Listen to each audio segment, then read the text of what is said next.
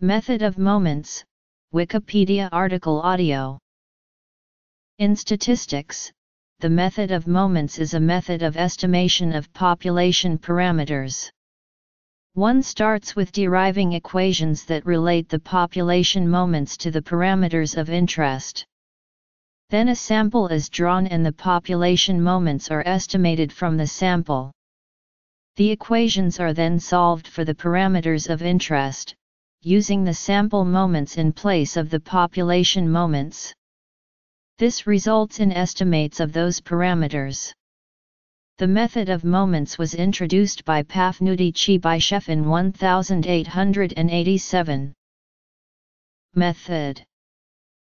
Advantages and disadvantages of this method. Examples. Suppose that the problem is to estimate k unknown parameters theta 1, theta 2, theta k, theta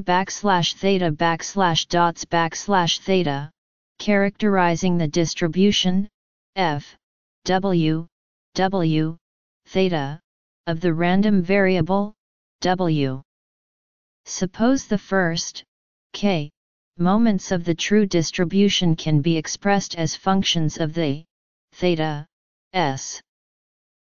Suppose a sample of size n is drawn, resulting in the values w 1, w n, w 4, j equals 1 k.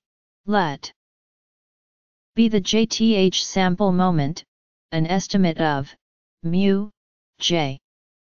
The method of moments estimator for theta 1, theta 2, theta k, theta denoted by theta 1, theta 2, theta k, is defined as the solution to the equations. The method of moments is fairly simple and yields consistent estimators, though these estimators are often biased. In some respects, when estimating parameters of a known family of probability distributions, this method was superseded by Fisher's method of maximum likelihood, because maximum likelihood estimators have higher probability of being close to the quantities to be estimated and are more often unbiased. However, in some cases the likelihood equations may be intractable without computers, whereas the method of moments estimators can be quickly and easily calculated by hand.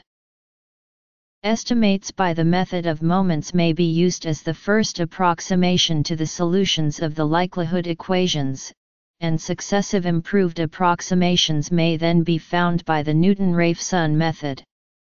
In this way, the method of moments can assist in finding maximum likelihood estimates. In some cases, infrequent with large samples but not so infrequent with small samples, the estimates given by the method of moments are outside of the parameter space. It does not make sense to rely on them then. That problem never arises in the method of maximum likelihood. Also, estimates by the method of moments are not necessarily sufficient statistics, i.e., they sometimes fail to take into account all relevant information in the sample. When estimating other structural parameters, appropriate probability distributions may not be known, and moment-based estimates may be preferred to maximum likelihood estimation. An example application of the method of moments is to estimate polynomial probability density distributions. In this case, an approximate polynomial of order n is defined on an interval a, b. The method of moments then yields a system of equations, which solution involves the inversion of a Hankel matrix.